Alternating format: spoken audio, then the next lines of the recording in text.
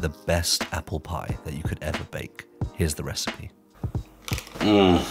Start by taking your baking apples, peeling and dicing into small cubes. Throw these into a bowl with the zest and juice of 1 lemon. Into a pan, melt your butter, then add your apples. Add 175 grams of sugar and then season with cinnamon and nutmeg. Sweat the apples down and then strain the juices and thicken with some cornstarch and water. Throw the sauce back in with the apples and then line your ramekins with your puff pastry and then load it up with that apple filling. Use more puff pastry to create a lattice, then egg wash and bake at 180 degrees Celsius for around 20 minutes until golden brown. Finish with some ice cream, let that melt in, and that's why this is simply